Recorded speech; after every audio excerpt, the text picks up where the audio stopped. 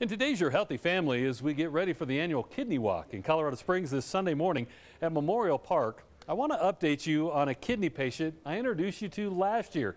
He was just a couple weeks away from his kidney transplant. Almost a year later, Dominic Maffia does a lot of dancing. Ever since I've gotten out of transplant, I danced before, but never this much.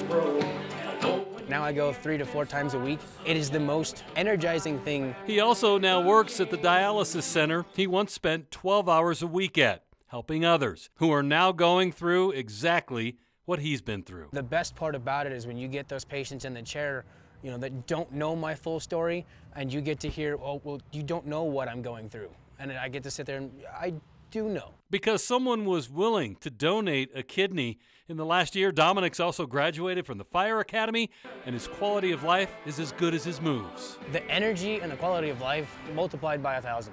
And that kidney donor was his mom. I have to stop and think about it every now and then, especially coming up on our 1 year. It's kind of like, hey, wow, a year ago, I gave you my kidney. And watching him go from sitting on dialysis 4 hours a day, 3 days a week, to just living a normal life.